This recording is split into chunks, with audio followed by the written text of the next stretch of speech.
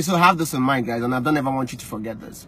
You see, while you're trying to get to your next level of whatever you're working on, you also have to realize that you're holding someone else's next level. Let me give you an example. Let's say, for example, I'm trying to get an endorsement with Globacom, 100 million. But you see, someone out there is only believing God for 10,000 naira. Just 10,000. But guess where that 10,000 is? In my pocket. When you wake up this morning, your prayer that make you sell everything back. How much everything they sell? 4,000. 4,000.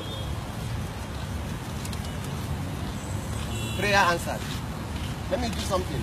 I'll give you another 4,000. Eh?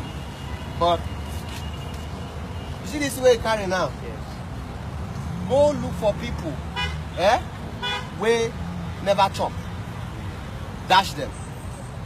Because that one another person prayer for. So your prayer don't answer your prayer never. Yes. Eh? Yes. Look for people who never chop. Eh? Give them. Go beggars they there. Yes. Go give them. Dash them.